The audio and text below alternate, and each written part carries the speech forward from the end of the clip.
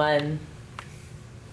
Greetings, my name is Jace Hargis, and I'd like to share a little overview of this concept of assessment, and especially focusing on creating analytical rubrics. This is our second step in the Wiggins-McTighe backward design model that we use frequently.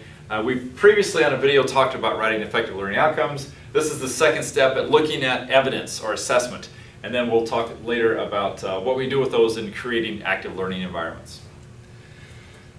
So I want to start off briefly talking about a bit of an operational definition of these three terms that we'll use quite a bit, but assessment in itself, out of context, can mean a lot of things. But the way that we're going to use this is that assessment is this gathering of behaviors, and the behaviors could be anywhere from taking a test, or it could be actually some sort of a practical thing that a student is doing to demonstrate their knowledge, skills, or disposition.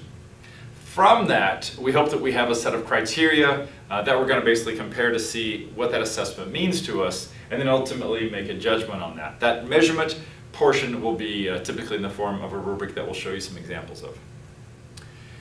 Just really basically, briefly, the American Association of Higher Ed has come out with some good practices. Certainly you can pause this or read all these you'd like. Obviously you begin with the values, you have a clear purpose. The one that I like is the one that I put in red, this concept of assessment isn't something that starts and stops. It really should be episodic. It should be ongoing. We should be constantly creating and organizing some sort of an assessment. Different ways of that we can look at, which I'll show you next.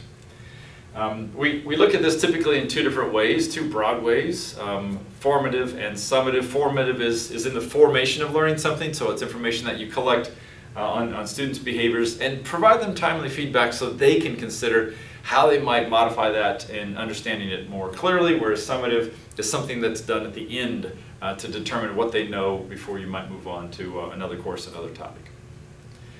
Lots and lots of ways to assess. Typically we think about some of these as just a traditional exam or maybe a quiz, but you can see by all of these different possibilities, and I'm sure that there's more, but doing some projects, some artifacts, practicals, obviously creating some experiential service type experiences. So these all come with a bit of a situation where you have to think about how you can actually assess these consistently, repeatedly, in a fair way.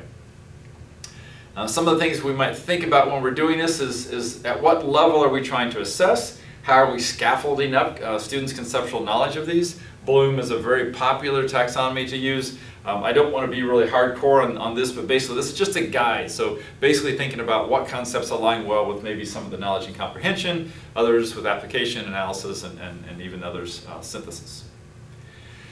So one of the struggles is if we want to try to do something that might be less than traditional, less than a multiple choice, how do we assess that in a very consistent way? Well, rubrics allow us to do some of this. They're the bridge between the learning outcome and those behaviors. There's something that both students and faculty should use, and it's this common language that we should present very transparently ahead of time so the students can determine their own success and how much energy and effort they want to put into that particular assignment. Some real basic examples. Rubrics come in all shapes and all sizes. This happens to be one from the ABET on engineering. There's another one for engineering lab reports. You'll see some differences. You'll have narratives. Sometimes you'll have qualifiers. Sometimes you'll have points. You'll have another one which is a critical thinking. You'll actually have some grades.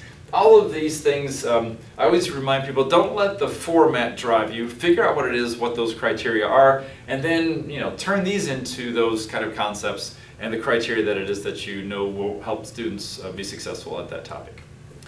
I always recommend this website called Rubistar. Here's the website for that, but this is literally an online rubric tool. It's not perfect, but it really does a good job at taking you from a blank sheet of paper to organizing some of the attributes that you'd like to do for a particular assignment. Thank you very much. That's a quick overview of assessment and analytical rubrics.